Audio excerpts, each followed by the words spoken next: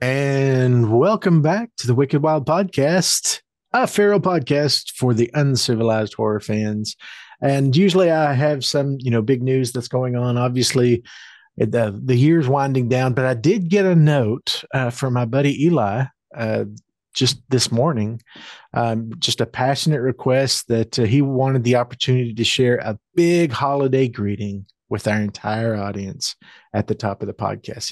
He's kind of been drafting sort of his Christmas blessing that he wanted to give everybody. Ooh. So I'm going to hand off to Eli and let him do that right now. Yeah, everybody, I just want to say I'm super excited for this Christmas season. If you can see my new Christmas sweater. Look at that. Look at Beautiful. It. For those that don't watch our YouTubes, what Eli is wearing is his prize for me finishing the video he requested. It's a naked mole rat seductively wrapped in Christmas lights. Which, if I'm being honest, I was expecting much worse from you people. And if this is what you throw at me, listen, I can live with it. But yeah, I'll be honest, what made it really easy for me to fall in love and let my heart grow 3 sizes too big this Christmas season is the fact that the movie we're going to talk about ruined Thanksgiving for me forever. So that helped. And also, if you think about it, who can't love this glorious time of year when at any moment a electric Santa Claus could blow up and murder you? So Merry Christmas, everybody. That's your holiday well wish? I haven't done a holiday well That'll wish. Never happen again, audience. I apologize. Do you know when the last time I did a holiday well wish? Never, Dave. That's my first one. Okay. I'm a little out of practice. Yeah, you need to work on it. So before we get into everything, we're going to introduce the rest of our guests or our hosts. We don't have guests tonight. We have family. We'll start with Jamie up in New York. So as I was watching this, because I hadn't seen one in such a long time, I did get curious because I don't think we've ever actually had a deep conversation about this. But what is your overall opinion of Eli Roth? Like, where does he land in your... It's funny. I feel like I always complain about him, but I think it's more of just because you see him a lot. He's made his way into every AMC special and all these things and other movies. But so I think I bitch about him more than I actually care. It's not how I feel about Rob Zombie, who I'm so over and Eli Roth loves horror movies. And I really like Cabin Fever, the original. I really like Hostel. That's really him too, right? So really, I can't really pick on Eli Roth overall. I don't think he's a bad dude. I think he's just shoved in your face a little too much. Yeah, he was overhyped there for about 10 years. Yeah, he's overhyped. But I guess what I'm trying to say is there will be to some degree a soft spot for people, directors, whatever, that really truly love what they do. And Eli Roth, I mean, come on. And I think you'll always have a soft spot for him, particularly just because of his wet t-shirt performance. Piranha. Yeah. That's the thing. He's one of those dudes everywhere. That will make fun of himself too. And it's to the degree of where you can't you're all right, he's probably not a bad dude. Now listen, I don't know any behind the scenes. If there's anything that someone's about to tell me about Eli Roth that I was unaware of, if he's been canceled, I don't fucking know. But I haven't heard anything. So yeah, I don't think they would be giving him money to make movies if he was. True. Sorry, bear with me. But no, I guess overall, I'm going to say Eli Roth is probably a fine dude. Yeah. I'm all right with him. He's all right. Yeah, I agree. And we'll get into it some more. But yeah, you can't help but applaud the guy who you can tell, the way he makes movies, you can tell he was a 12-year-old kid who just loved horror movies. He just grew up in the genre. So and and Inglourious Bastards, I'm sorry. Oh, yeah. I won't take that away. Come on. It's fucking fantastic. So all right. But so Eli Roth, he's fine. He's fine in my book. He's good dude. You share a beer with him. Absolutely I would. I had that opportunity. And then we've got John up in Michigan area, the metropolitan Detroit, Michigan. Ooh, we're getting specific today. Fancy. In case Santa Claus is listening and needs to dial in one more. Oh, dude, Santa, hook a brother up this year.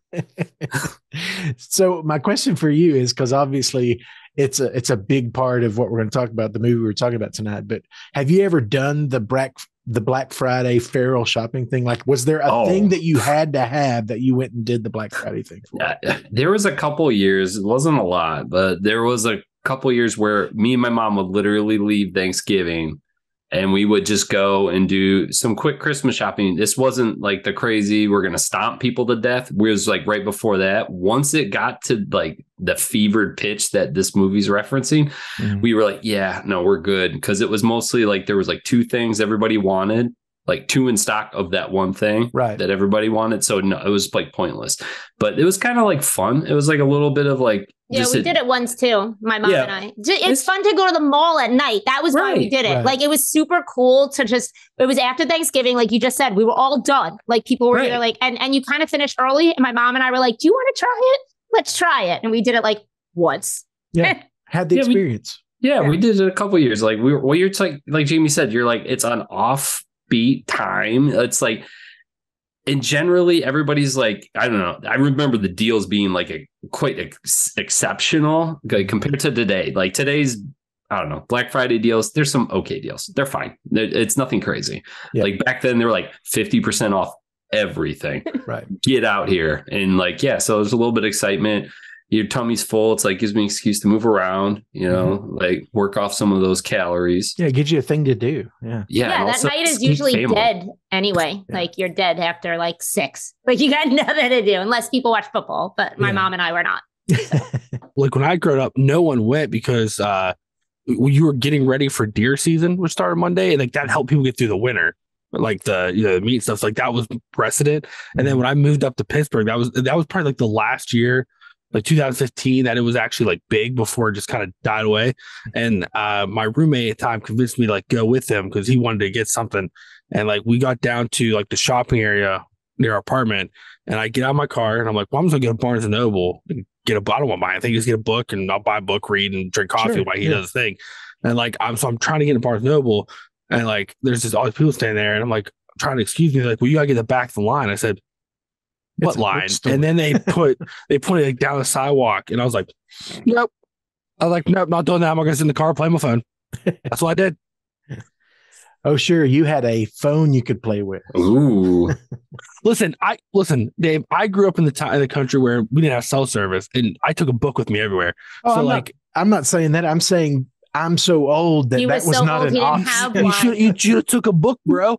It doesn't matter. Like I said, they didn't have cell service where I grew up till I graduated high school. I took a book with me everywhere. Everywhere. How do you think I read the Dark Tower series? There's 1,100 books in that series. Took one with me everywhere I went. And that voice that you hear is our Christmas baby elf. So they call me Mr. Elijah.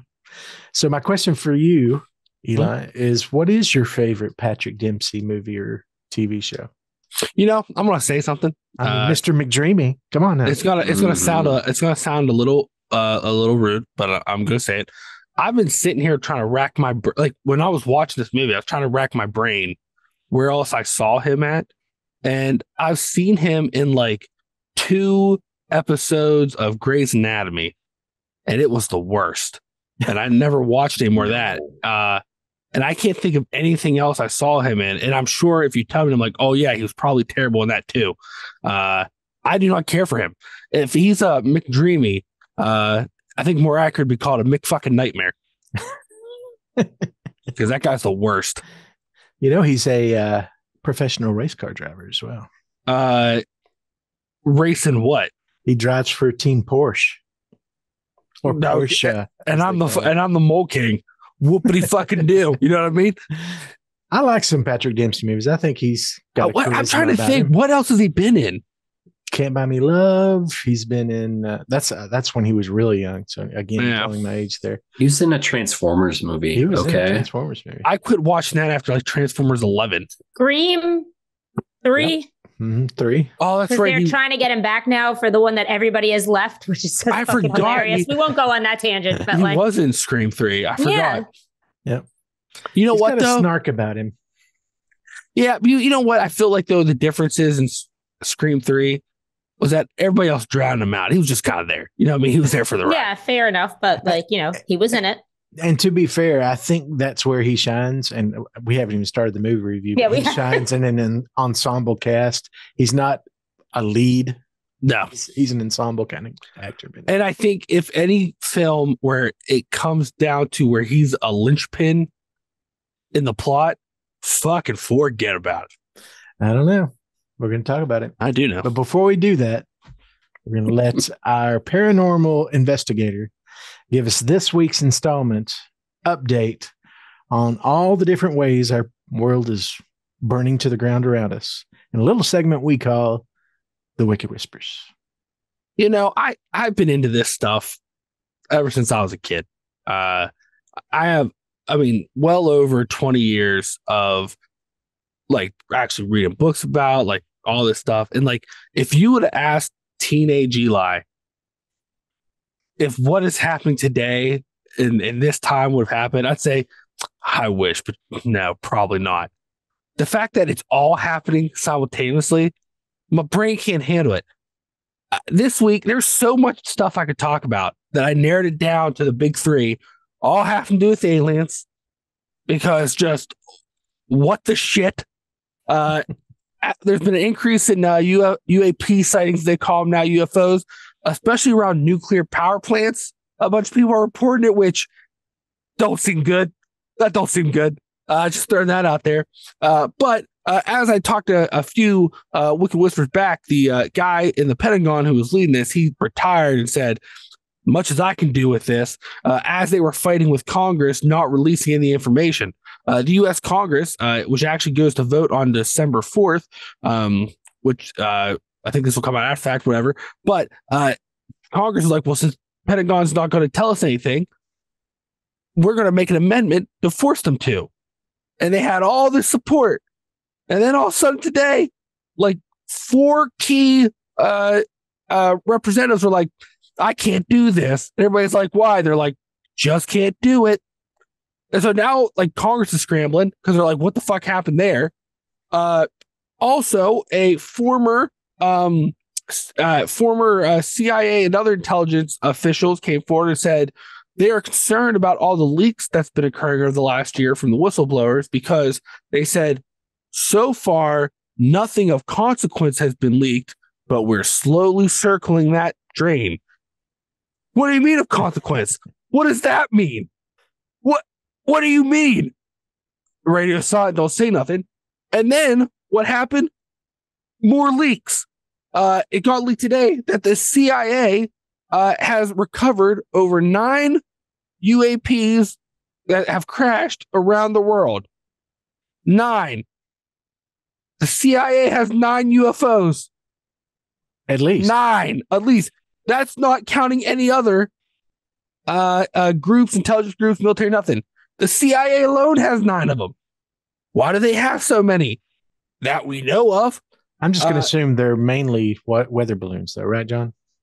Weather balloons, I don't either that or like Macy's Day Parade balloons. I mean, just pick a balloon. Some of us still have PTSD from the parade. Let's just leave this. Charlie Brown's kite. That's a UAP. Yeah, I don't think so. These are Could be a UFOs, football. And then you go to Mexico because a few weeks ago, about a month ago, they were like, hey, we have these 2 alien mummies. And like the U.S. and other governments and independent research center came forward. They're like, these aren't faked. And then now it's being leaked at, well, where they found them, there may have been other evidence that they haven't released yet. So, but they keep bringing up these eggs and they're like, we're pretty sure they're petrified. We're still looking into it. What do you mean you're pretty sure? If you say I'm pretty sure about anything, that leaves room for doubt, like, oh, except for this one thing. What does that mean? What are you talking about? So, like, this has been going on in the States, like we're getting all these leaks, all these officials come forward, tell Congress they need to not pass this bill and that they need to, get harder on these whistleblowers and stuff. This stuff doesn't get leaked out. That's not terrifying. And then the wrap things up here, that poor village in Peru. Those people have apparently been fighting They're aliens. still going. Listen, they've been fighting aliens at night for months. Or if you ask the Peruvian government, they've been fighting miners and jetpacks. finally, they've been asking for help, and who answers the call? A bunch of dickheads who run their own podcast and like shitty newspapers. They're the ones that go. Wait, we're down there? No, we're not there. Well, yeah, Eli's down there. This is a class. No, if I was there, it'd be for action, not for whatever. But the true man of they're action. going down there to interview, and like these people are like, they're coming every night. It's a fucking bloodbath. We need help. Meanwhile, the proven government who's infiltrated the town now because they're helping them is like, nah, it's just miners and jetpacks. And so then all these people are like, well, can we stay and watch? And they're all like, and the government's like, no, you gotta go. So they're not letting anybody see these things. And they're like, well, do you have any like evidence from your fight to them? You need to go. That's all they're getting. So like these people have been fighting a war apparently with aliens and jetpacks or miners with jetpacks, paying who you believe, for almost a year now, begging for help. And who do they get? Every Dick, Tom, and Harry who runs their own fucking basement site and then like doesn't do nothing. They didn't even come down with like water and supplies. They brought their phone and extra battery pack. And they're like, watch me do the dab as I walk up to these poor people. Hey-oh. I don't believe it. Yeah, we're all fucked. That's what it is. We're all fucked. It's all lies. Eli's just making this up now. No, listen, you can like it's the point where like because all these assholes went, now there's all these TikToks. And like there's like one I saw this villager was like, we really need help. Like, what are you doing? Like, are you with the government? They're like, no, he's like, we need help. Can you call somebody? They're like, oh no, I run a podcast out of my bedroom. That guy's like, a what? You do what? That's where we're at. That's where we're at, people. That's where we're at. So get your passport ready, Eli. Go show them how it's done. Oh yeah, no, listen, we need a in the field correspondent for the show in Peru. Listen, I would totally do this, but I'm going to have a list of items that I'm going to need. All right, audience, you heard he totally is going to do this. I will set up the Kickstarter campaign. Yeah. We'll get the money together. But listen, there are some there's key things. Well, I don't like to fly, so if I could be driven, that'd be great. Or a train, maybe. Somebody to drive you to Peru. I would prefer that. Yes, road trip to Peru. Because if you think about it, 52 hours. Well, think about it, right? How do you fly there in a plane? Where's a plane? In the air. What's also in the air? Aliens with jetpacks. Oh, man, if they get into the logic, if they know the Mole King is coming, they can fly. They can take care of your car. If they know the Mole King is coming, do you don't think they're not going to try to stop me? I'm like the Rambo of the paranormal world. I'm a one-man army. Yeah, I'm armed with the real truth, Dave. Okay. Yeah, fair enough. The real truth. Well, we are going to move into an actual movie review just to lighten the mood a little bit. Yeah. So, and death is all around us, people. And if you remember, it was our good friend Eli who gave the synopsis for our coverage of the Furies a couple of weeks ago. So he's going to be the person that I pose a specific question to this week. So Eli, my question for you this week to find out who has to give the on the fly synopsis is, which of these themed kills would you have added to this specific film? So a Thanksgiving themed kill. Okay. Got 3 pitches to make to you. You tell me which one you would have added to this movie. First, you have what we're going to call the drunk uncle, which is an alcohol poisoning and indecent exposure public display of your victim. I love the names of these. All right. Then we have the turducken, and I'm not even really going to describe. I think we can all get. I like this of one. What the turducken kill would have been. Okay. And then we have the OK Doomer, which is beating your victim to a bloody pulp with copies of the SAS Survival Handbook and Animal Farm. Nice, oh, man, I like this. Just off the top of the cap, those are. I feel like if there's one I have to choose, I'm gonna have to choose the one that's gonna most likely end up being me after doing all these wicked whispers, and that'd be the drunk uncle. At some point, I feel like I will be drunk over Thanksgiving or Christmas dinner, looking at people around me, and they're like, "Oh, let's toast," and I'm like, "Fucking those are Peru's God!" They're like be crying. So I'm going with drunk uncle. Well, if somebody's going to pull off a drunk uncle kill, it's my boy John. Of course. Michigan. So, John, tell us about 2023's Thanksgiving. Oh man, It's amazing that we haven't had another movie by this title in this many years. It's kind of shocking at this point. But so Thanksgiving in the lovely city of Plymouth, Mass. Is that right? Plymouth. I know Hanover, Yeah. Mm-hmm. Plymouth. Okay. Yeah. So Plymouth, Mass. We got to experience some real mass holes in this movie, which I really enjoyed in true Eli Roth fashion. But so anyways, Black Friday shenanigans, as Eli would say, occur. And due to those Black Friday shenanigans, people get stomped, slaughtered, and die in some wonderful ways in a local shopping establishment. And due to that, we have John Carver coming to carve up the lovely residents of Plymouth, Mass that he feels caused all the mayhem. And then we have wonderful, not very, I would say, obvious twists at the end, but some interesting reveals. But pretty standard slasher fare here. It sure is. Yeah, that's the plot. Yeah, that is it. A slash fest aplenty. Yep. Some actual interesting, like kind of modern technology kind of workarounds, I thought. But other than that, pretty standard fare. Yeah, fair enough. All right, Jamie, I'm going to let you jump off. This is our first. Well, actually, no, this is our second in theater watch for 2023. Mm-hmm. So tell us what you thought of Thanksgiving.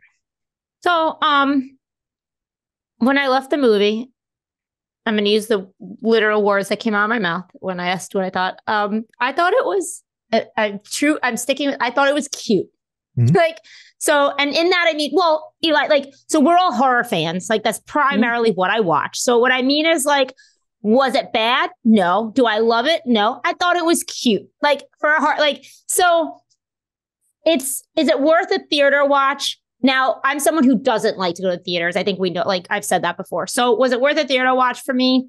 Not necessarily. Also, my friends here know, this is the worst time of year for me for work. I'm so overworked. I'm so busy. I got personal stuff. So going to a theater just felt a little bit I don't really want to go. So I think that also contribute, trying to fit it in, just a theater watch in general. If this was streaming, I've also been really sick. So I went really sick, which doesn't help sitting in a theater, but streaming probably would have been a little bit more enjoyable, but it's not I didn't like it. It's a slasher, like John said, it is through and through, just a slasher where the plot is mildly ridiculous, just like they are in when you think of classic slashers, when you get to the reveal or the motivation, it's really, but it's a really with oh wait, all slashers are kind of like that with the motivation. It's just a silly point.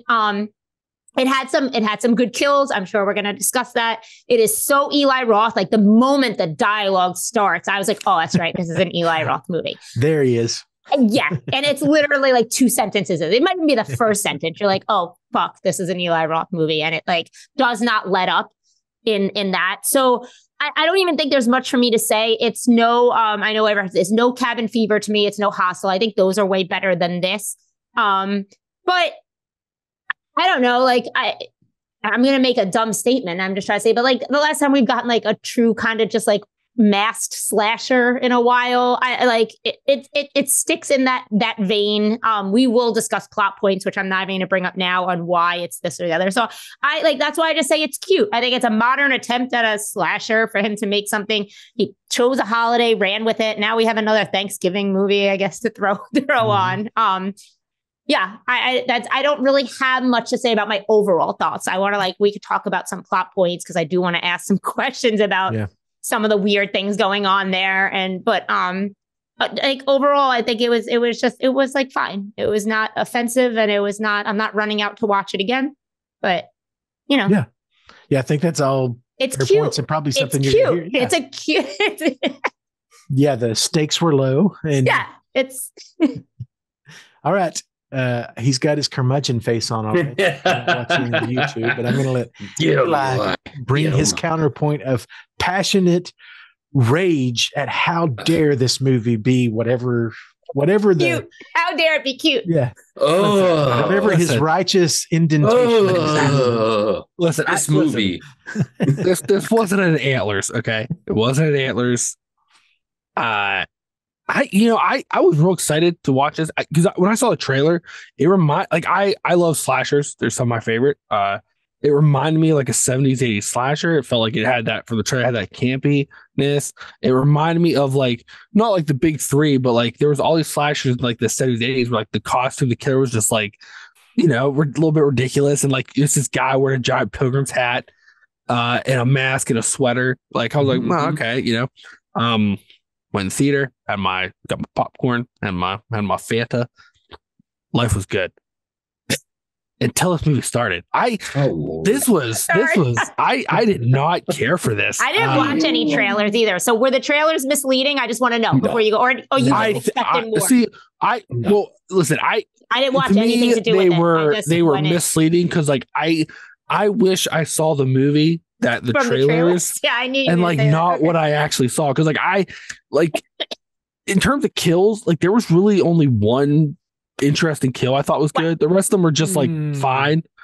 Yeah, I mean honestly, like and especially for like a Thanksgiving themed movie, like there was only 2 kills I can think of that actually had really anything to do with Thanksgiving. Oh yeah, just 1 or 2. Yeah, that had to do with Thanksgiving, sure. But if you're gonna do this where like it's a Thanksgiving themed slasher movie, like I would have saw, like I don't even count. Like at one point I know he stabs corn cob spikes in people's ears, but like okay, like whatever. But like I my favorite kill was the lady in the diner. Just because of how quick and like with the sink and like the free, like that was dope. Even though like the whole dumpster mechanic didn't make sense because the plastic lid. Awesome though. Yeah, don't get me wrong, I liked it, but I'm like that must be one hell of a plastic lid. But like then from there, like the kills got boring, and then it got to the point where like for an Eli Roth movie, like especially if you think like Cabin Fever, where like granted Cabin Fever did not have as many kills, but like what it did have was like granted with its budget, like that shaving scene was fucking memorable. That lives with me forever. Then you have like with your Hostel films, like those kills or whatever, and like in this one, like it, like what this movie, like the best way to describe this movie, it felt like Eli Roth was trying to remember how to be Eli Roth, and like I felt like he was trying to do at times. It felt like he was trying to do his version of Scream, but not very good. And then because it was trying to play up that whodunit angle, like kind of with the cast, the teens, I thought like normally like which a lot of these slashers have like unforgettable teens, but there's normally like 1 or 2 where like I don't remember any of their names. I didn't care about any of them. Like they were all like kind of boring.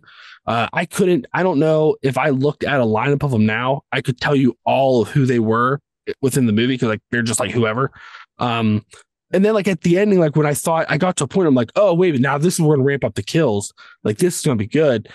And not really. And then like he kind of takes care of all of it off screen in like a really bland and boring way for a kind of bland and boring ending. So like it's just weird. Like it felt like he was trying to do something, like he was trying to be like, oh, Eli Roth, because this is the first movie I think he's directed and not just produced since Green Inferno.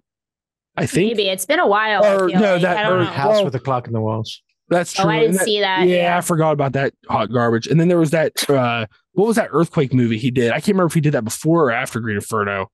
That one that like that earthquake in Argentina or whatever.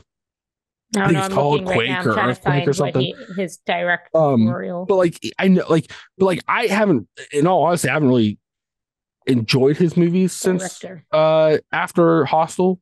And like this one, it felt like he was trying to do like his style of film again. He's kind of gone away from and like just fell flat. Like it almost felt like he was just like, wow. Because like he would start all these weird plot points and then just like, whatever, fuck it, and then just go on to the next thing. So like I know we're gonna get into it. I don't want to get spoilery, but like this was just like it also didn't help when I was in theaters.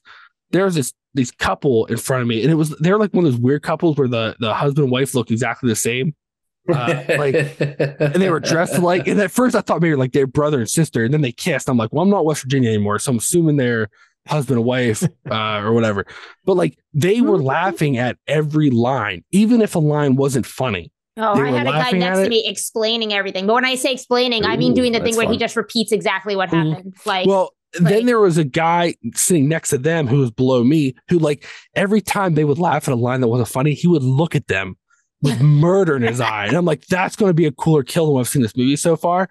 And then it gets this point, and like other people were looking at them because it wasn't just like a ha ha ha. It was like you would think they were out like watching a stand-up routine. And then at the ending, the killer says the tagline from the movie, which is the lamest fucking scene in the movie. This Thanksgiving, there's gonna be no more leftovers. And we all looked at these people who were like, they're gonna fucking silent. They said nothing. And I think that made us all angrier than them laughing throughout the whole movie to this like boring fucking movie.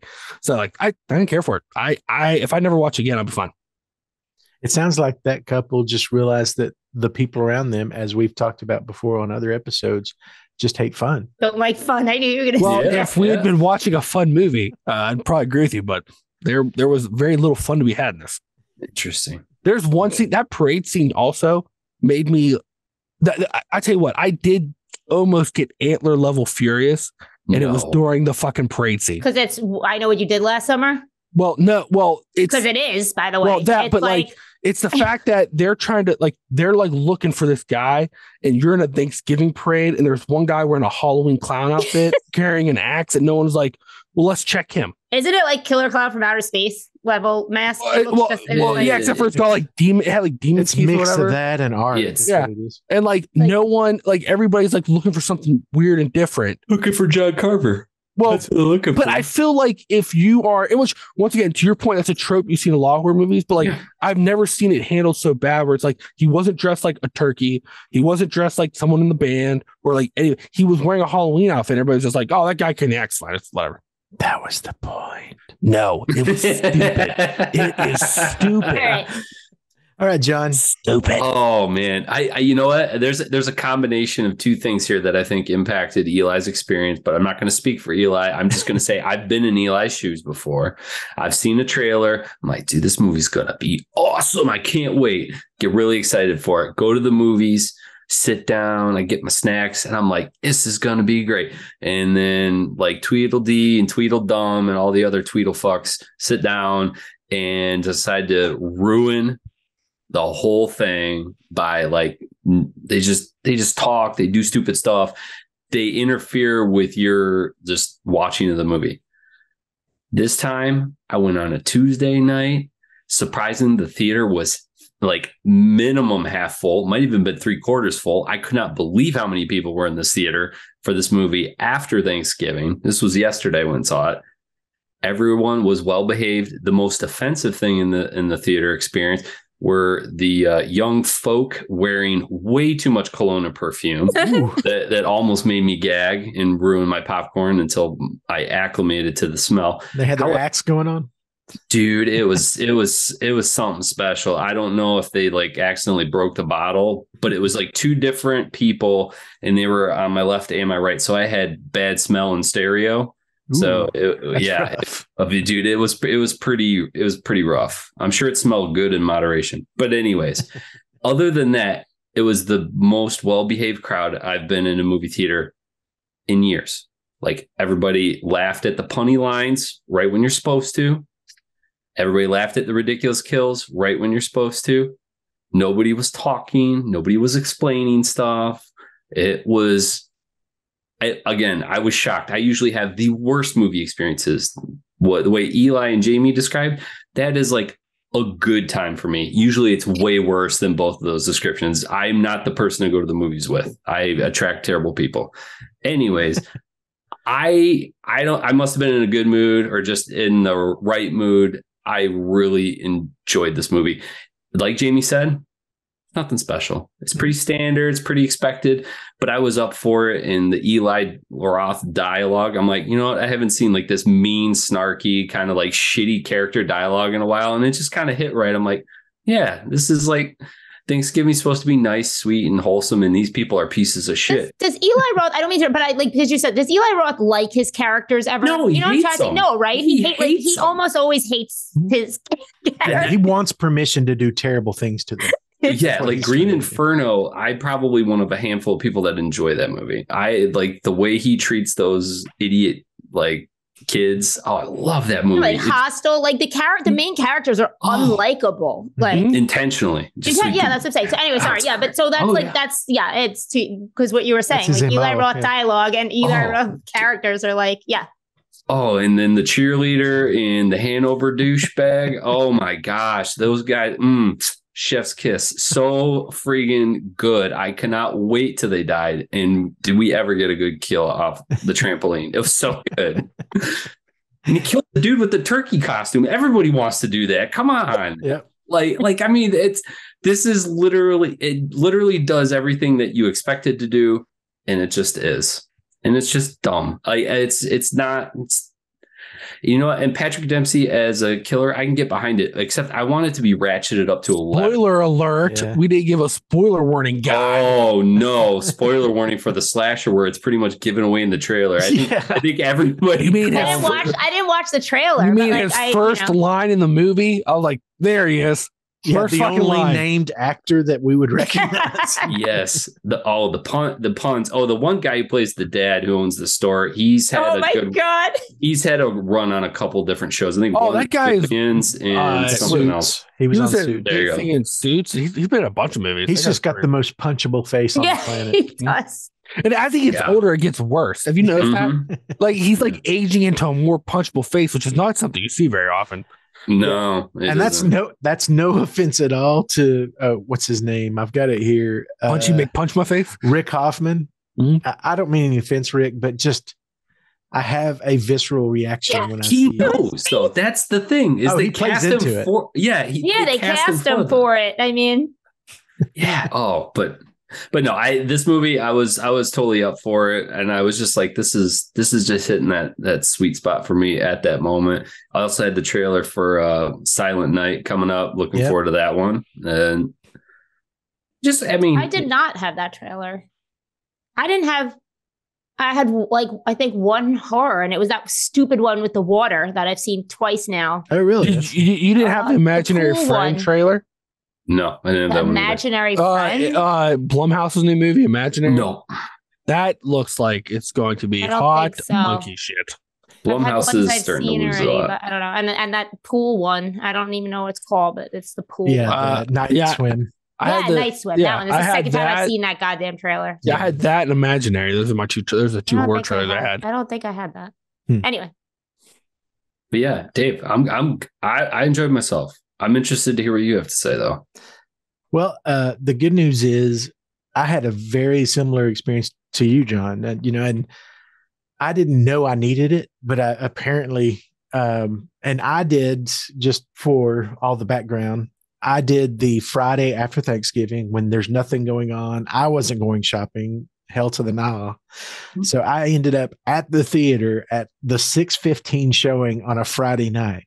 Oh, yeah. And I was the only person in this theater. Wow, that's shocking. That's like prime movie time. Yeah, and I thought after Thanksgiving it got a little, because I saw it on the Sunday after and that worried me. I'm like, is it that bad? But I literally had a private showing of Thanksgiving. That's in great. My favorite theater with my Cherry Coke Zero. Oh, hell yes. And my popcorn and my Twizzlers.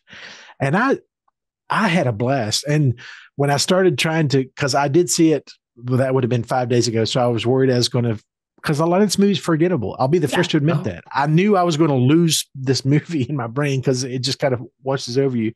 But I was proud. My one word or my one sentence description of this movie is that this movie is a good cheeseburger. And I hope my vegetarian friend will bear with me for a minute. I mean, it is a well-crafted cheeseburger, and it's not trying to be anything else. It's an American classic, just like a teen slasher. Now, all of the teen slashers and slasher evolutions of the 20s it's a cheeseburger with pimento cheese on it, or it's a cheeseburger with pulled pork on it, or it's a cheeseburger with mac and ghost cheese. peppers, or mac and cheese. Or this is a cheeseburger. Well-made cheeseburger, and it's unapologetic about what it is. But that's the best way I could describe this movie. It's not doing anything groundbreaking. It's not trying to do anything groundbreaking. to the fact of this is a movie directly named after a holiday, just like Halloween. And the friggin' opening scene is the Halloween opening scene. It's the POV shot of going to the front door. It's almost frame by frame the exact same shot as Halloween. Unapologetic about that. It's a cheeseburger. It's not trying to pretend to be something of the killer too, Dave. Yeah, exactly. The twist you just don't see coming. Right. Yeah, and that he disappears into the fire at the end. That's Halloween. Oh, we know this movie. Do you think we're going to get a sequel, Dave? I hope not. We're going to talk about that. But something I haven't heard any of y'all mention, and I'm curious, are you all familiar of where this came from? No. Yes, kind of. Okay. But I didn't mention because I didn't read into it. I heard. Okay. So please explain to the audience that does that if they don't know. But yeah. Yeah, I don't know if you remember, and it's almost 20 years old, which blows my mind. That's the whole point. 2007, when Grindhouse came out, which was the big production double feature that they put together with Tarantino and Planet Terror Rodriguez, and it was Planet Terror and Death Proof. If you remember, they had a bunch of like their friend directors do trailers to go between the double features.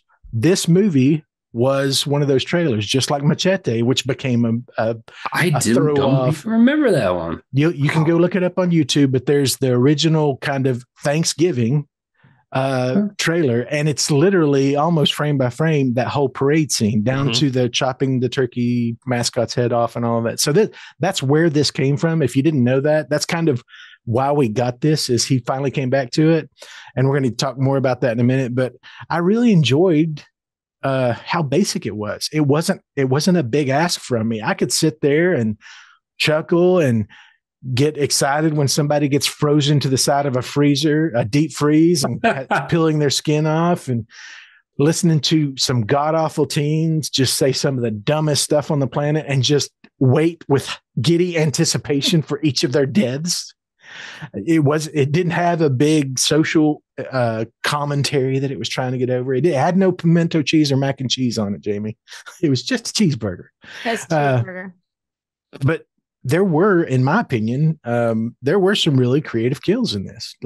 And I think you all mentioned that first one where she gets it's chopped in half. It's so fast, and you're like, this is the kind of movie this is going to be. And not only did she get chopped in half, but then she gets spiked on the store side. I'm like, okay, yeah, Dave, it was 50% off. Yeah, we knew at that point we were in an Eli Roth movie.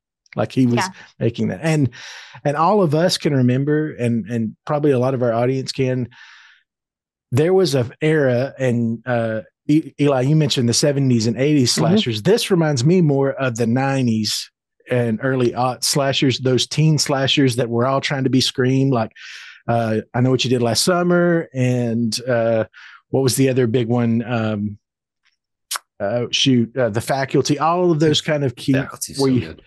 It was a formula that we were just pushing through. And this was I felt like he was making homage. And I actually looked up an article because obviously he made that Death Proof Thanksgiving, never assuming he'd ever make that movie, just making something that would be goofy, kind of like Machete was too.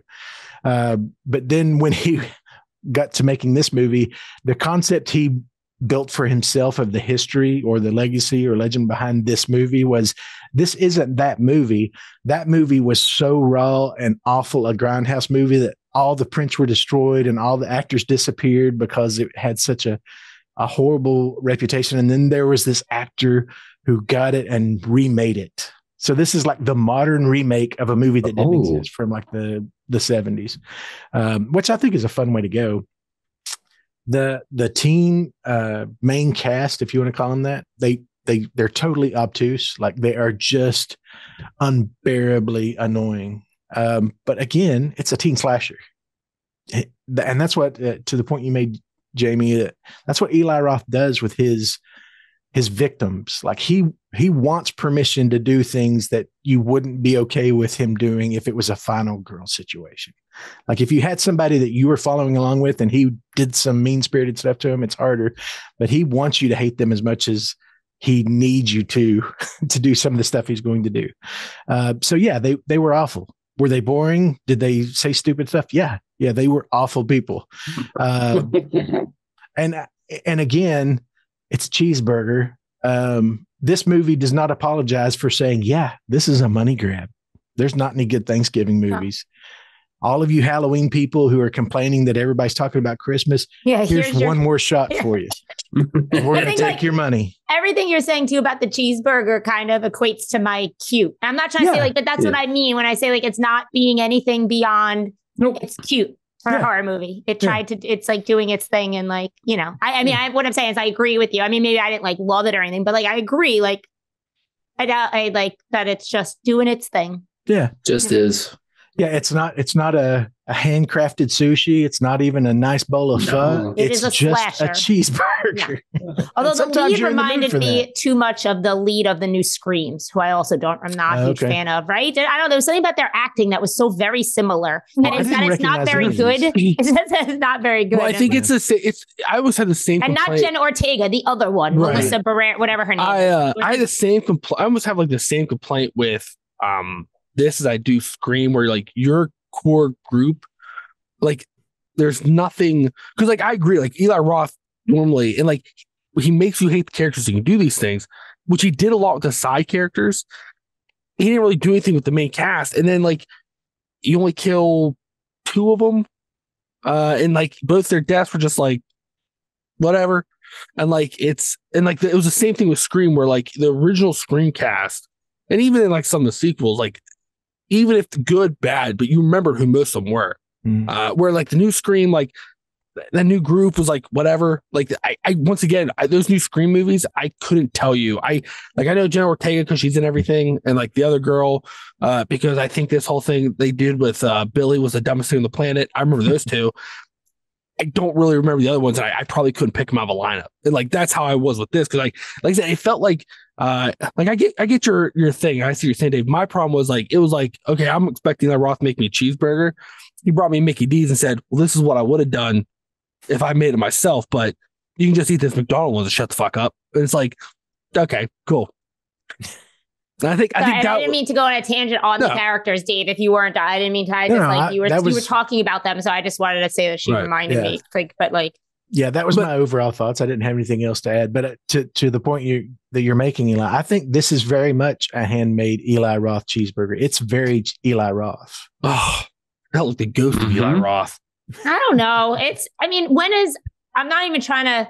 So again, you said about when was the last time he directed something and whatever, but like, yes, I said I like Hostel better. I like Cabin Fever better, but they're still very similar to this movie. I don't think that this is any off track of Eli Roth. Like, it's just I've seen them more. Maybe if I've seen this more over years, I'm trying to think like. But it's not like those movies are genius or anything. No, and I'm not saying that. Like, but Eli Roth, like when he first started, like his movies to me, it's kind of very punk rock. Like what he did with like the gore and like the kills, like even if it was not necessarily a brutal kill, but it was done in a way that just the situation was brutal. Where like this, like to me, like a lot of the kills were either lackluster or he would like start to set it up like something fun was going to happen, but then just you don't get to see that, and we're not gonna finish looking at. I mean, I do agree that he wasted a lot of the teens. Like we had too many of them that didn't die. Like to be fair, like leave just the chick whose dad owns the store, but all these other friends should have died, and too many of them lived for them to be pointless. Like they were kind of pointless. Table scene, like the way it was building up, they all should have died. I was so excited. I was like, here it is. Like this feast is what I want. And like they did that thing with the hammer. I'm like, and like then like. I'm like, ooh, this was the opener. This was the appetizer. Yeah, that guy. Then they're going to like that turkey thing. I'm like, oh man, this is it. Yeah, the dad didn't even die. Well, then it doesn't even show you do what you thought he was going to do. And then she runs out. And then at the end of the movie, they're like, oh, everybody got out of the house. Yeah, everybody's in the hospital. It's all fine. Everybody's it's all fine. And you're like, and like, I missed that, which I like, that is what I'm here for. Like this feels like an Eli Roth thing. Like, oh man, this is going to be good. To this weird, stupid twist reveal that wasn't really a reveal for anybody, and like the most boring chase scene I ever saw in my life at the end. It felt more like a Transformers movie at one point, because like I think I've seen that bit where the Transformer can't drive away because Patrick Dempsey can do a lasso with a steel cable. Like it was the most absurd. Like, it's just absurd. I think that's what I mean when I say like if at points it felt like he was going to be him. That was and wasted. That last scene was wasted. A lot of it. Yeah. And I remember thinking that in the theater because like the fact that they all of a sudden everybody's in the hospital. Well, not only that. So first of all, that was weird that they're just like everybody's in the hospital. But even that we ran out of there without killing more than one person at a table full of people. And even if that would have been his like crescendo, like that's what like this is where his playground. I could have been like that the rest of the movie, like it was all a path to this point. And like we got this point, it was like he got gunshot and didn't want to pull a trigger, or maybe it was budget or whatever the reason. And then we walk away and go into what is like, okay. And we left all that on the table. I'll defend the decision he made at the table.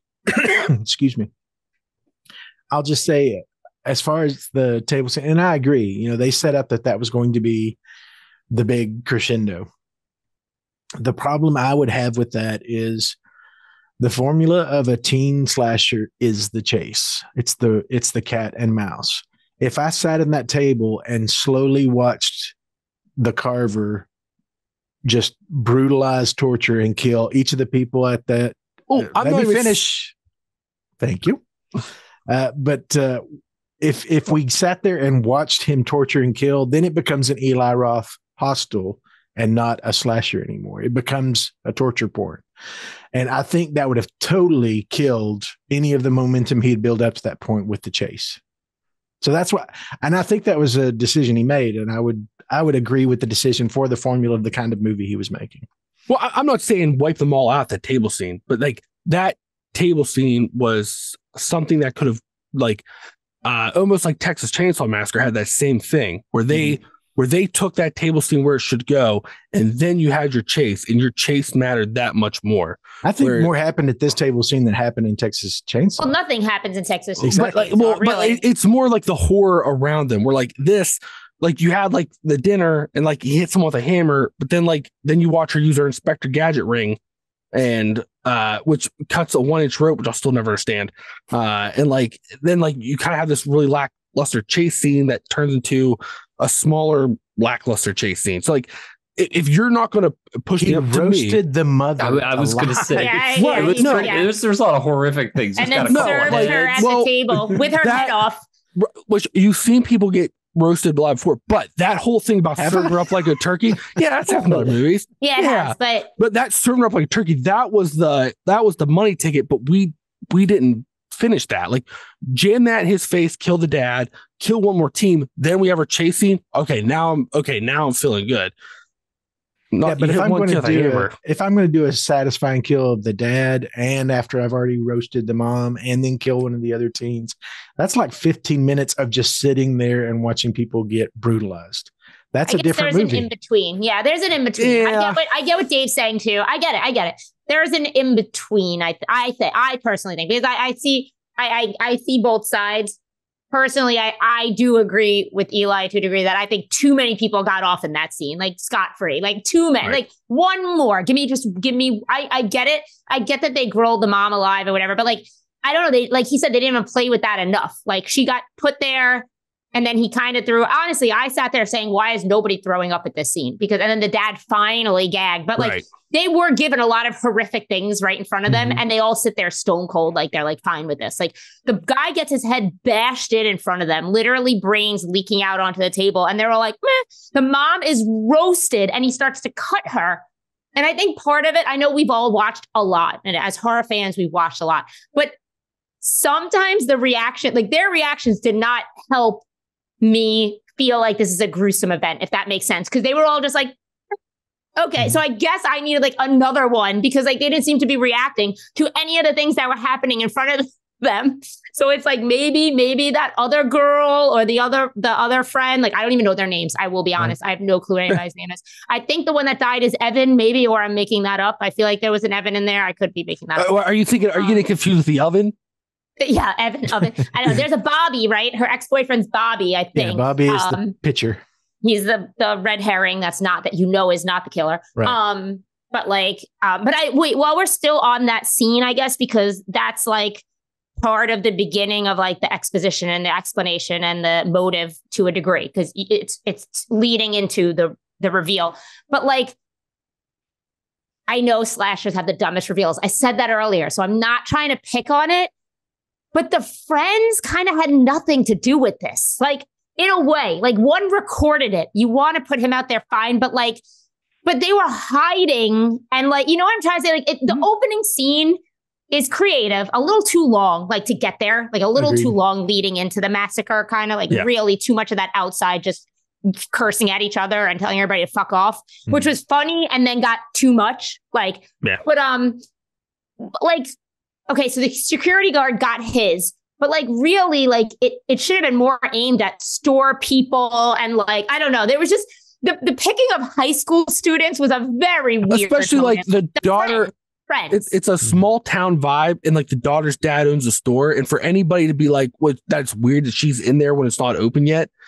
Like I grew up in a small town that the guy I worked for had a store. Yeah. The kids were in it all the time when you couldn't get in but it. Like, literally, that other girl who I think is an influencer in real life, like she's hiding the whole time. Like what did she really do? Right. Like the motivation is just so odd to me that you pick these random high school students. Like, like again, the security guard makes sense. The woman who ran over the woman and killed her, that makes sense. Like I wanted someone who, I guess, the first people to trample the guy, that makes sense. But then you pick these random high school students. It was like, just because they're, I don't know. It was just, I get it. Again, motive for a slasher is never right. And like we didn't even get to his motive, which was the silliest reveal like of all time. But that's a slasher for you. They're always fucking silly. I did get excited when I saw Gina Gershon, and I knew she was going to play some pivotal role. What about when her little piece of her like scalp scalps off? Oh yeah. That reminded me of the motorboat scene. Yes, it did. And it's such a dumb way, too. It's like on a fucking car. I mean, that scene is funny. It is. But like, it took way too long to get there. I was just waiting for it because you know what's going to happen. Like, you know this is what it's setting up. You could just tell. Yeah. And it just took so goddamn long to get there. But, you know, I get it. I get even his motivation behind it. And I see it setting everything up. And it's like one of those, like you see the dominoes, you see everything falling into place and this person doing this and the girl giving the finger. Like, it's funny. It's like, I get it. And they all get there, you know, but like, I don't know. And that leads me to a question I have for you all, because I have my own opinion on this, but in my opinion, he's making a classic version, a cheeseburger of the 90s, early aughts, that teen slasher formula. So he's got this group of teens and the dialogue and all that. But as I'm listening to these teens interact, they seem so out of place in 2023. Like they are obviously written by an old guy who has not been around teens in a long time. But my question is that an intentional commentary on it's actually a period piece, and he's being referential to those kinds of characters that you need in a teen slasher kind of movie? I don't think so, because I think be giving him too much credit. Yeah, I think if he's making that kind of decisions, and to do that, then I think there'd be a lot of other different decisions made, because it just didn't seem like he knew what to do with them. It seemed like he kind of wanted to make this almost like, you can tell there's a lot of influences of other horror flicks throughout there. Like a lot of the kills are reminiscent of various kills you've seen, the shots that you see. Like, I know, Dave, you said Halloween. I thought that opening shot, he was doing Friday the 13th, because that house looked like Annie's house in the second Friday the 13th when they do the point of view shot. Like it looked like the front looked like her house, you know. So it literally had the breathing through the mask sound, just like at Halloween. Right. Well, yeah, Friday the 13th had it too, because he was in his burlap sack. But it was like, it sounded poopier. But like it's and so like I think he was concentrating more on that, because you see that in various places where he like does things, like even like some of the kills, like that kill with the dumpster lid. Even the way the legs were dangling, I was like, oh, that's What's Her Nuts in Scream. Like, oh, you're doing that. That leg sitting up on something. I can't remember the movie, but there was one where they cut somebody in half, put his ass on a flagpole with just his legs. Like, I thought they were doing that. Like, so like everything's from. Oh my God, that is something. What is it? I can't remember the movie off the top of my head, but like it feels like he was so concentrated, like doing all these like kind I of think that's callbacks. urban legend. Yeah. And Is like, it? and like even felt like the way he was trying to set up the town and how the locals interacted, it almost felt like he was calling out Stephen King, like because it felt like a Stephen King type where everybody knows each other. Yeah, and like but everybody's shitty, but they're just like that's them. And like that he then it got to the point where he's like, when it come time to do stuff with characters, he didn't know what to do with his main set of characters, which if you look, most of the kills are not the core group. Only 2 people die in the core group of those main characters. Of the main characters. So like, because you're building a franchise, Eli. But like you can, if he's like doing the formula, like you can get rid of 3/4 of them, like and carry them through. That's what all the 90s did, or like to your point, like 90s and stuff. Like you didn't do, and then like even your core people, they didn't even have the more interesting kills. The 2 that did get killed, they had and I would argue he actually didn't kill the one because when she fell on that saw blade, it cuts her fingers off and she pushes herself up, and then she's just like, oh fuck it, and just like collapses on it, like kills herself. I like that kill though, but I'm a sucker for a saw blade kill always. Like, it doesn't matter. I just don't think he was that. I don't think that was an intentional choice. I just think he like it was just kind of a flounder on his part. I personally am not arguing any of these points. I when I was watching though, I kind of felt it was more 80s than 90s. Like I think 90s were smarter in a way. And I'm not saying this is so dumb, but this felt classic slasher to like maybe late 80s. Like, but it felt late 80s slasher more to me than it did Scream. And I'm not trying to compare it to Scream, which I think is one of the best movies of like all time. But like it just felt like to the point of slasher where, like we said, it's a very simple plot. It's not overly complicated. I know there were teens, but there's teens in every slasher, like from the 80s, from the 70s. Like, so I just don't think the teens, whereas the 90s slashers to me try to give these people, like, you fucking love Sidney Prescott. Like, there's not, I mean, she is, You're rooting for her. Yeah, there's nobody in these. And I think technically, and like, I Know What You Did Last Summer, you're supposed to love Jennifer Love Hewitt. I mean, I don't, but you know, she's fine. I what are you waiting for? When she yelling to the the sweaters. Everybody's like shitty sweaters in those movies always crack me up.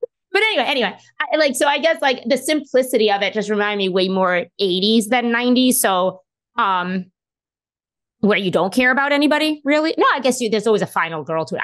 They were trying to make this girl a final girl, and I think to the question that was brought up earlier, and if we're going to get there, is this a series now? Is this going to get a sequel? Is this going to be I assume they would put her right back in it, and she is like now. I mean, there's no way he died at the end. We know that. So I love that throughout this movie, they were very intentional about, they put stuff in there to structure an origin story for the car. For this. Yeah. So he can even down to how the mask got melted and all that. Yeah. Mm-hmm. So we I mean, do I need more Thanksgivings? No. Right. Will we continue to do them if they come out with another one next year? Of course. I don't know. Hell yeah. I need my Eli watch all of them. I need my righteous indentation at least once a year. Righteous indentation. And that's the thing is, if they found a holiday that was a gap in our genre, are they going to make more of these? Yes, they're going to make more of these. Now, will it be Eli Roth again? It may not be Eli Roth. It'll be somebody else who picks it up. But the studio is going to make more of these movies. And they're going to be Thanksgiving movies. And we're going to have this new tradition of, it's sort of the placebo between the Halloween movies and the Christmas movies. We got the month of November is taken care of now, which I'm totally okay with. I understand that it's a money grab, but if you make one, I'm probably going to go see it because there's nothing else to do right now. Yeah. And you're like, there's nothing in that time period. And horror movies, and this isn't a complaint, like horror movies are doing well. I mean, they're reaching younger and younger people. We like Five Nights at Freddy's. I watched it. It's terrible, but it just broke Blumhouse records. I mean, like, so if this movie did well, which I believe it did, we will get one. We will get two next year. We will get two next year. And I'll probably watch it. Maybe not in theaters unless we're reviewing it. Otherwise, I'll watch it streaming.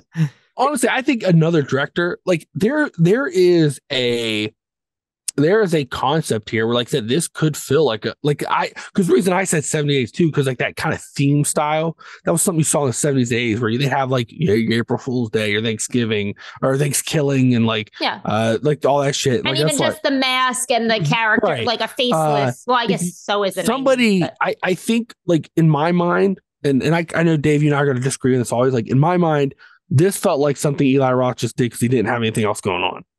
Whereas, like, if you give this to somebody who like is kind of hungry a little bit, or not even that to make this a great movie, just like they're like, I want to make this like a crazy fun slasher. This could actually be a really fun watching this guy in a pilgrim's hat and pilgrim boots or whatever, like running down the street with an axe. Like this could be really. I could see myself liking the sequels of this better, depending who does them, than I do the original. But I think Eli Roth had fun doing this, so I'm gonna. I don't think he was I think bored he did this because like those directors who just now at this point have so much money to just throw around, so they just have fun with something. Right. Like I think that's what this. Well, that's Grindhouse trailer that he made, and he just all made of this buzz, and it, obviously tongue in cheek, somebody saw the Machete and said, "Let's make that into a full feature length movie." In the back of his head's like, "Well, that Thanksgiving thing that would be a lot of fun to work on." Yeah, and. I don't think this was something he did as a default. I would argue against that because I think the setups and the kills that he put in here, I think he was having a blast. I think he wanted to do something that was fun. To your point, he hadn't done anything in a while. And I think he wasn't going to try and do something outside of his range. This is well within the lane of Eli Roth.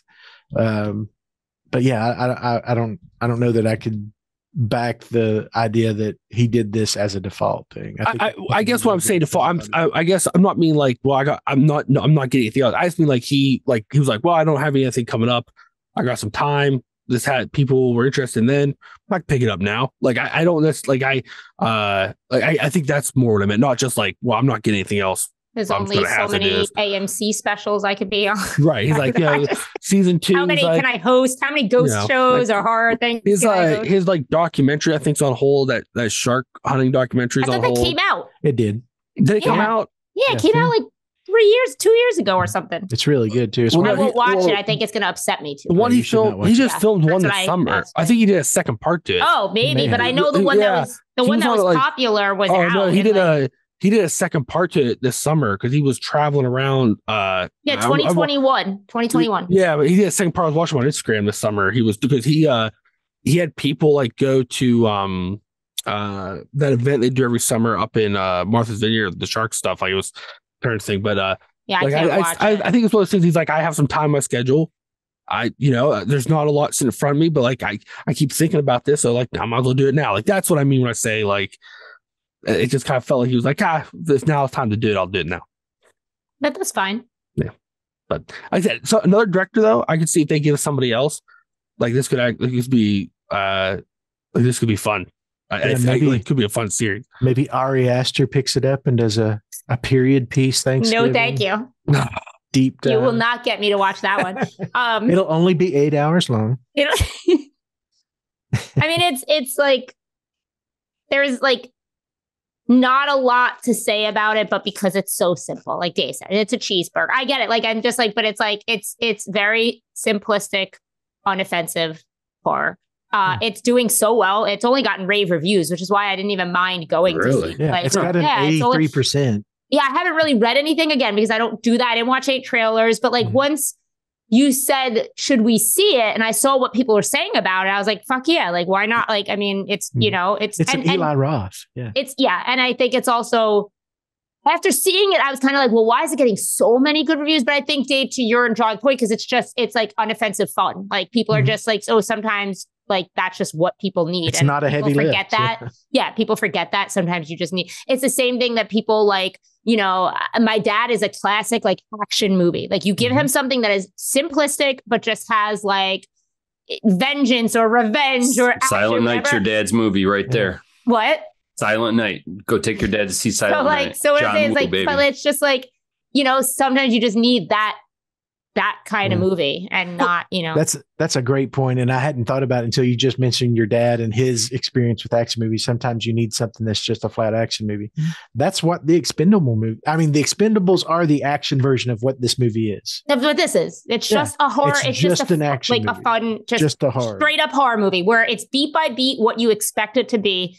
It's just a new one. It's just another one to throw out there. And it's not offensive. It's not horrible. It's not, so it's got some good kills. It's not, you can pick apart motive. Of course you can, but that's a horror movie. You could always pick apart motive.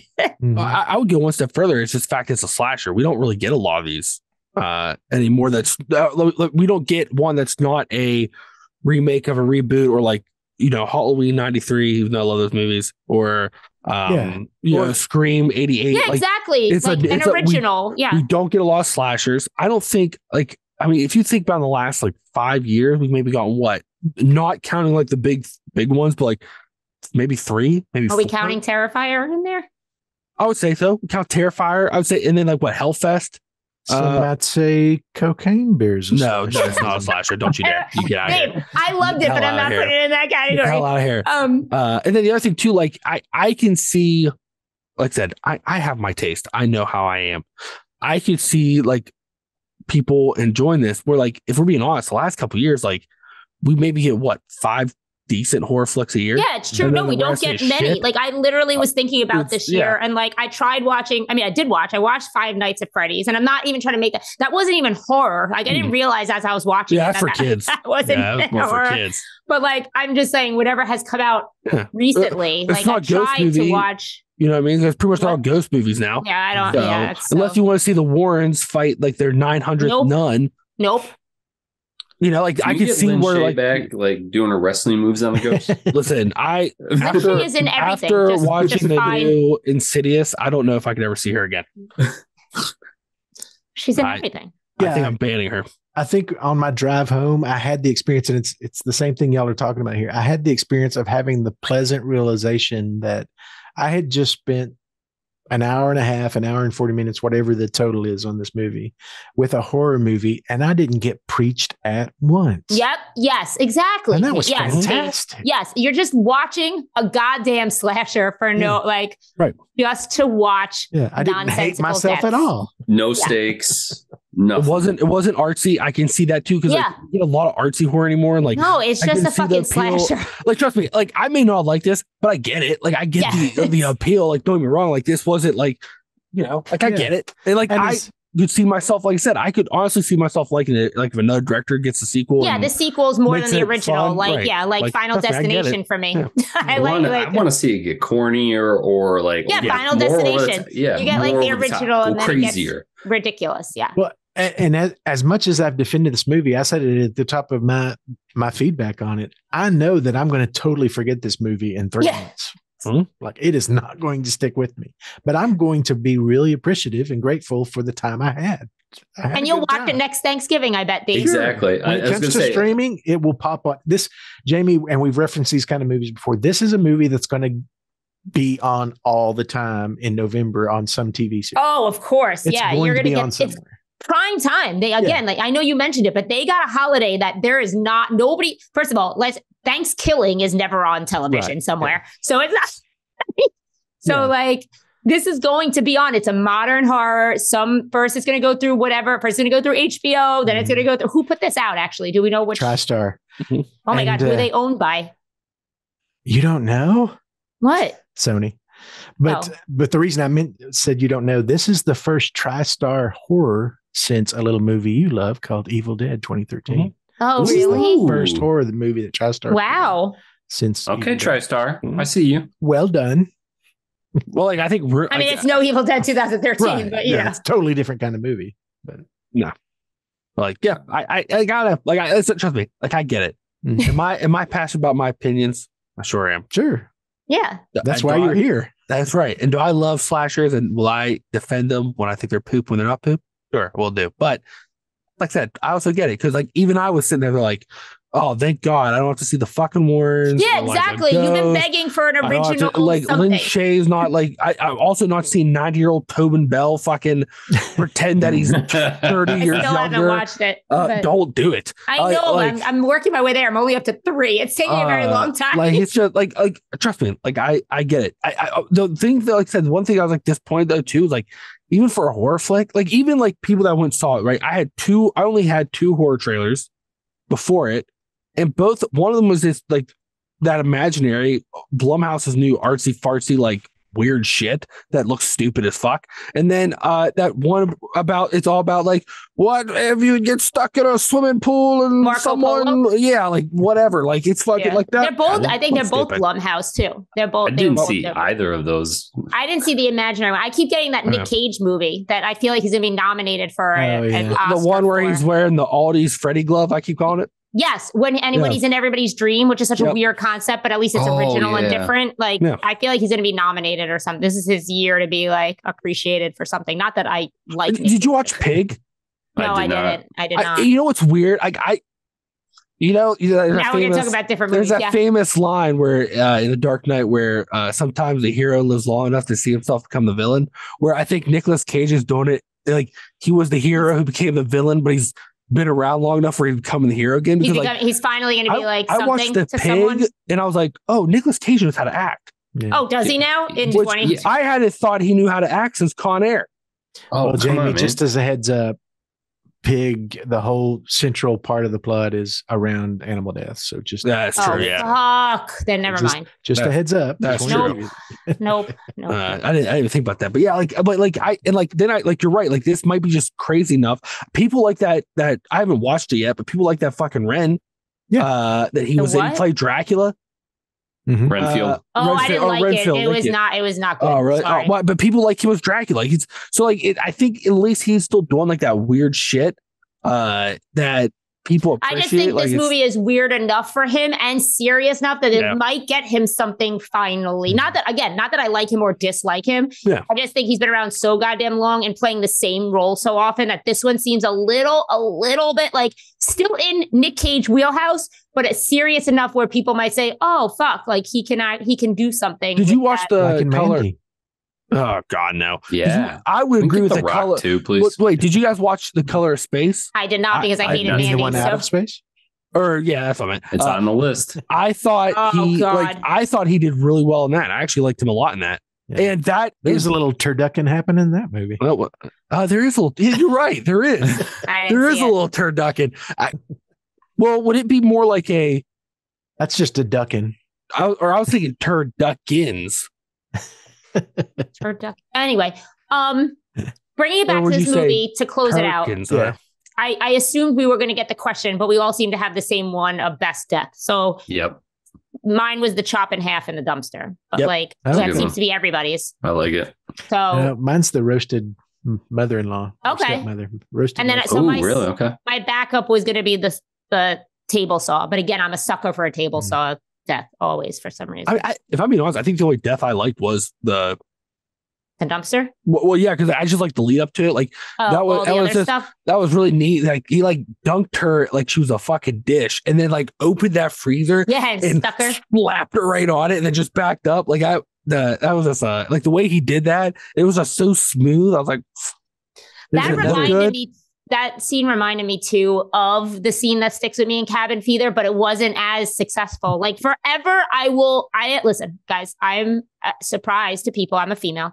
And, every single time I'm in the shower shaving my legs, I have fucking flashbacks PTSD to that movie because I'm just afraid it's going to happen. So the moment he stuck her to it, I was thinking, oh shit, like Cabin Fever all over again. And it just wasn't as impactful. He'll never capture that visceral, like I don't think I'll ever have that again. And that's one of those movies. It's such a dumb a lot of things in that movie though have stuck with me. It's weird. In your head rent free. Mm-hmm. Yeah, there's some other scenes in that we even the Eli Roth character from that movie is probably in your head rent free. Yeah, he is rent free. All those characters in that movie are rent free. Like kind of the douchebag, whatever his name is, that main guy. Mm-hmm. Oh my god, but that's his characters. They're all the fucking same. They're terrible. Over the top.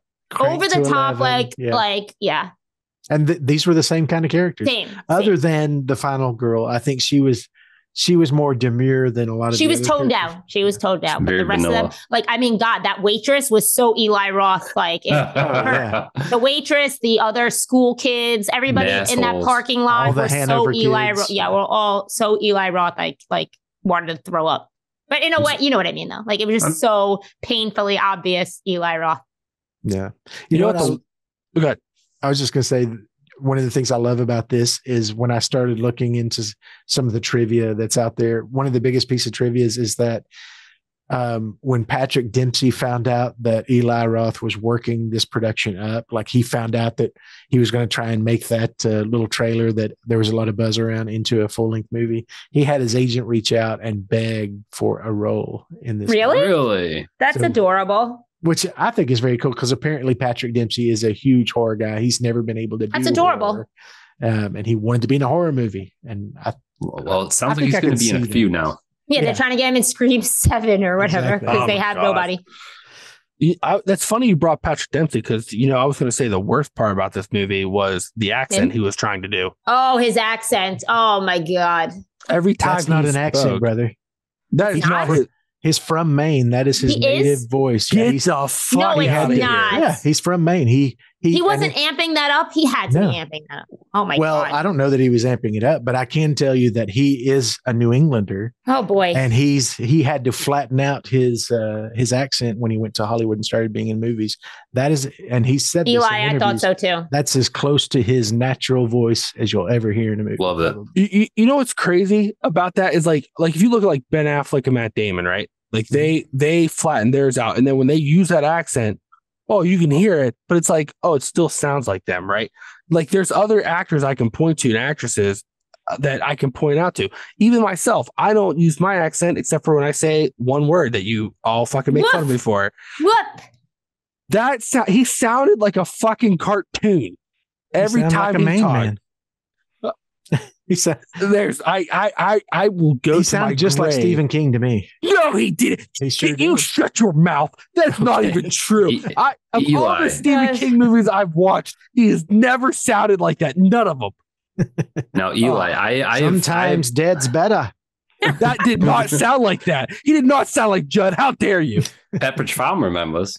He didn't even say, how dare you? I just want, the most like Maney accent I think of most of all of his movies, which is probably my favorite Stephen King movie, which is Storm of the Century. And like, they didn't even sound like that. I don't know what to tell you, but he is from Maine and that's as flat as his native voice as he's ever done. And he'll never be able to return home. So.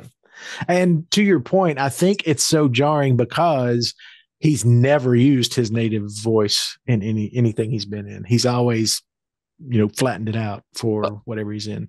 Well, if he's talking like that hillbilly, I can see why.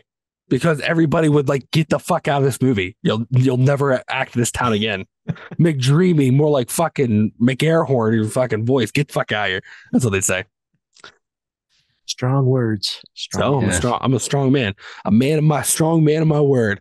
Look at this, people. Naked mole rat. Didn't think I was gonna do it, and I did it, and I'm gonna wear it every episode we record for the remainder of the year. I kind of love that the black of the sweatshirt totally disappears into your background, and it's just your head hovering over a naked every mole time. rat. It's like awesome. My bat symbol. Like whenever you guys need me in like the holiday season, shine this in the sky. So what's his name, Eli? Well, if I'm the Mole King, what would be like what's the second in command of the king? Just call him Toady. No, that's a stupid name. Like you got to do General? some sort of pun. Oh, isn't he the hand of the king? Yeah. Antonius. Oh, some sort of hand of the king. So like you had the best hand of the king, right? Was Tyrion. Arguable. What if I call him Malerion? Yeah, that's kind of lame. All right, you think on it and come back to us when you have a. I'll think of it. Don't workshop it on Thanksgiving. No other thoughts on Thanksgiving. I do have a Dave's Critter Corner this week. I was really excited when I saw it in the movie, and I did do some research on it because I thought something very unique happened. But any guesses what our critter is? The turkey? Well, nope. It's the kitty cat. It's the cat from the security. Oh yeah, the one that when he pets it, that has a great, has an adorable. I knew that was coming in a 2023 horror because it was just, but it was adorable. It was still worth it. The payoff was worth it. Oh yeah, Eli Roth was so impressed with the cat's performance in this that he nicknamed it Leonardo DiCaprio. His name is Tonic. I even got a name this time. I was so excited because apparently Eli Roth is an animal guy. And that whole scene, just as a little piece of fun trivia, where the carver kills the security guard who had run out, cuts his head off. walks out, then comes back and feeds the cat, is because one of Eli Roth's biggest frustration in horror movies is when the killer kills a pet owner and then leaves the apartment or house. Because Eli Roth is like, who the hell's going to feed this dog now? Or who the hell's going to feed this cat? So he literally put that scene in to show that that's adorable. There is a limit to what the Carver will do, which makes me love the Carver more than any other slasher right now out there. I mean, he's actually conscientious about the pets. But that cat also played Church in the 2019 Pet Cemetery. Oh, Tonic was boy. also There are a few Church. of them. He was one of them. Yeah. You're right. They were Maine Coons. So that cat, yeah. Here's what blows my mind is because he is a Maine Coon, which is a very sought after cat breed. Frickin' Tonic is a rescue. Aww. Like he's straight off the streets. But his name is Tonic. Like I said, he is a Maine Coon. Maine Coons are the oldest cat breed in America, if you didn't know that. And there is a stupid urban legend that the Maine Coon is the product of experimental crossbreeding with cats and raccoons. That's not true. What? That is not true. That's but I have to assume, Eli, to a point you made earlier, it is a Maine cat. Yeah. So it probably has an accent very similar to Patrick Dempsey. Oh my God. Nice. I would throw it out in the streets. Throw it out in the streets. They believe that they have possibly been in the Americas since Vikings and other Europeans used to sail with long-haired cats. And I don't know if you know anything about sailing. I've never heard it in any of the campfire tales we talked about, but a lot of sailors had cats on board as mousers because you had rat and mouse problems, which spreads disease and everything. So they would bring, and apparently the Maine Coon, they believe, has been here since the Vikings used to come over. Also, you know why else they put cats on there?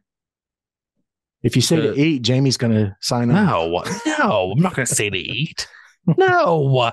Okay. They could sense bad storms and typhoons or like they were coming quick. Like the cats could sense the change in the wave structures. They thought or whatever, because same thing now. Like they sense earthquakes and stuff, but like the cats were real quick to sense it, and they would they could know, they get a little warning if something's coming. Cool. So the Maine Coon is one of the largest domesticated cat breeds on the planet. An average cat or average house cat can get to be a large house cat is from 8 to 10 pounds. That's a big house cat. A Maine Coon gets to be up to about 20 to 25 pounds. I mean, they're bobcat size. They're big fellas. I had one that I think was part Maine Coon. He was a Stray, so we never confirmed, but he was ginormous, like you just said. They are known to be very sweet and very, very playful. They have great attitudes. They're great family cats. They're one of the few domestic cat breeds that can be leash trained. You can leash train a Maine Coon to walk just like a dog. They're very vocal cats. They love to sing, apparently, which you can go find videos of Maine Coons just singing on YouTube and stuff like that. They love the water, which most cats hate water. Maine Coons love to swim. They love being in the water. They're very cold hardy cats because obviously they're from Maine. So they have double coats, kind of like dogs do. So they love cold weather. Mrs. Norris, Filch's cat in Harry Potter, that's a Maine Coon because Maine Coons are also very popular over in UK. Let's see. As far as adoption, and this is something I always put on, when we talk about an animal that has a high potential of becoming a pet, I always want to give people sort of a heads up. But adopting a Maine Coon, they're just great pets. I mean, everything that I found, there are some things that we're going to go over, but there's not a lot of concerns with adopting a Maine Coon in your family. They're very social. They need a lot of quality time with their people, but they're very affectionate. They're very playful. They thrive when their owners spend time with them and want to play for them. If you're not wanting to play with and spend time with your cat, why are you getting a cat? So I think that should be a low stakes situation. They love to learn tricks and perform. They're very easy to train, which is why they show up in movies and stuff like that. It's because they are very intelligent and easy to train. They are very big cats though, as I mentioned. So be aware of that. If you have a small place, this cat's going to be like having a dog. They're heavy. Big, yeah. They're heavy. Their average lifespan is between 12 to 15 years, but they can live well over 20 years. Like there are many examples of Maine Coons living well over 20 years. As far as common health concerns, the things that you need to look at are pretty standard with a bigger framed animal. They have hip dysplasia, spinal issues, heart disease, kidney issues, and obesity are sort of the biggest health concerns that you would have with a Maine Coon. All of that is the kind of stuff that can be managed with lifestyle, diet, and general medical care. So it's not a heavy lift, which is why I think they're so popular, but is because they're this huge cat. They're sort of a conversation piece. They have great attitudes generally. But before you go out and spend the thousands of dollars you would have to buy one from a breeder, know that there are still rescue organizations. And I found 3 without even having to do a heavy lift. If you just Google Maine Coon Rescue, there are organizations across the U.S. that have really cool Maine Coons that are ready to adopt. We found ours in a park. As a kitten. And back in the day, like, we found ours, and my dad made the stupid mistake of telling 2 animal-loving children, if you could catch it, you could keep it. And guess what? My sister and I spent going home the whole day doing, whole day. And guess if we came home with that cat? He was white. He grew up. We think he was part Maine Coon because he got huge, and I don't mean fat. He got huge. He was white, and the thing about Maine Coons is very long, and he wasn't part Persian. We think he was part Maine Coon because of his size and his long hair, and maybe he wasn't full Maine Coon, but he definitely had Maine Coon in him because of how big he was, how long his fur. Their fur gets matted, so you gotta groom them, which is annoying. You gotta brush. Yeah, they are a long-haired cat. Yeah, they get dreadlock. They get dreadlocks in their fur, some dogs do, and some they get. Yeah, I think in the Pet Sematary remake, that's what he looks like. His hair kind of matted. Yeah, he's matted and yeah. Yeah, there's a farmer back home that he had one day he went outside, he heard noise, and there was 2 just sitting on his back porch. And he opened the door and they just walked in his house, and then he just kept them. He would drive. Now. Yeah, he would just drive around with them in his truck, and he always kept a can of Vienna sausages with him. And if he'd go somewhere, whatever, they'd come out with him. He had little twine leashes he made for him, and he'd sit there just feed them the Vienna sausages. Then they get in the truck and they go. Very cool. Well, that's everything I had about the Maine Coon. I will just say a tip of the cap to Eli Roth as a filmmaker for making sure that the animal in this movie was properly credited in this freaking film. Yeah. Credited and taken care of. It was adorable. Yeah. It was the best scene. It's also funny, the actor that owned the cat, or the actor that it was supposed to be his cat, Tim Dillon, one of the biggest conspiracy theorists in Hollywood. Oh boy. Oh boy. It's like your brother from another mother. No, he follows them. He's not a conspiracy theorist. There's a difference, right? I don't necessarily follow them. I have my own theories. Yeah, they're not theories. You read them, though. When I said follow, though, I meant you read them. With fact, if I believe them. He just believes all of them. That's correct. Yes. Well, this is the perfect segue. So, Eli, tell us, what are we following up Thanksgiving with on Campfire Tales? Well, this is a movie based on. It's not a legendary, and I was looking, and I was like, you know what? I didn't have fun, so I'm like, I'm going to bring the fun back in Funsgiving. So we're doing a Mole King Veto. What? Yes, and a little hint. Volume 3. We're going to talk about the only what I would call mummy from America. Okay. We're going to be talking about the Bandage Man. So you have to look for it. That sounds like something for America. That also sounds very Donkey Lady, if I'm being very honest. It is not. How dare you? Maybe closer to her. Man. How dare you? You're going to be embarrassed. It's the Rubber Band Man. How crazy this tale is. Cool. Well, I'm looking forward to that. You should. So we hope you've enjoyed the review tonight. If you did, we ask you to subscribe, rate the show on whatever podcast platform you listen on.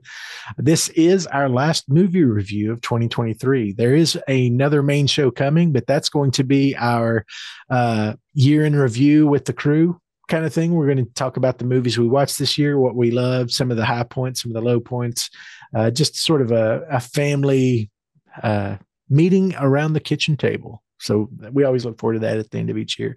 So that'll be coming in a couple of weeks. If you want to learn more about the podcast or what we do or kind of what kind of movies we watch, I know that this one sort of strains our usual format, but it was one that we thought would be fun to jump on since we had a little gap time here in November. So we're unapologetic that this was a good time. It was a good cheeseburger. Unfortunately, Eli was frustrated that he didn't have pickled chips and I don't even like pickles, bro. and macaroni and cheese to slather on his cheeseburger. That'd be okay. So he was disappointed, but I can get down with a basic cheeseburger. Listen, I wanted a Five Guys burger. Eli Roth brought me a gas station hamburger. Okay. But if you want to learn more about us, you can go to our website, thewickedwild.com. A lot of fun information on there, a lot of articles from guest contributors and from the crew here that you can watch. We also have a merch shop there with t-shirts and hoodies and other fun things, caps, decals, all that kind of stuff. If you want to show your support to the podcast, we certainly appreciate that. As far as a free commercial this week, I do want to just give a quick shout out to, and this is for any of the outdoorsy people out there. I was trying to think of, somebody within the boutique or sort of cottage industry of outdoor gear that I enjoy. And one of my favorites is ULA, Ultralight Adventure Equipment. They make ultra hyperlight backpacks and backpacking gear that's really reasonable. I think a basic ultralight backpack from one of the big brands that everybody kind of uses as a brand snobbery, which is a big thing on the trail that I'm not going to get into right now. Those things cost like $600-800. A ULA pack, which is built better and lasts longer and is the same weight, is a couple $100. So ULA, go look them up. That's all. ULA, we could team up and do a Mole King edition if you wanted to. Just let me know. I'll tell you the specifications that's required. Eli, I hate to break it to you, but I doubt very seriously ULA knows we exist. I don't think anybody from that organization. I think you underestimating the Mole King's what he can touch with his mole hands. Look, this company made a Mole King Christmas shirt for my loyal subject. You've already forgot the name of. I'm trying to think of a good name. You know what he can be? He could be the Mole Jester. No, you know what? I don't want to say that because that sounds like molester. So we're not going to do that one. I'm going to keep thinking about it. I think I have a new name for what you got on your chest. What is that? The molester. No, I don't like that. I mean, that was a mistake. I should have said that. It's out there now. Oh, man. All right. Well, he's molester. So that's what his name's Lester. And he's a mole. If you want to follow us on social media, you can do that on Twitter or X, whatever you want to call it, at Wicked While We Are, Slasher, which is the horror only community, at Wicked While We Are. We are on Instagram at Wicked Wild Pod, and then YouTube if you want to see our smiling faces while we talk and joke and threaten and hate and get angry and talk about the end of the world. If you want to see us sweat that out, you can do that on YouTube. Just search the Wicked Wild Podcast. If you have any feedback, if you have any insights, or just let us know what you think of the podcast. We'd love to get that stuff. You can send it an email to me, podcast, podcast, at thewickedwild.com. And then just to close, just have your Wicked Wild truth of the week, which is hiking is just taking a walk where it's okay to pee. Have a good night. Sorry.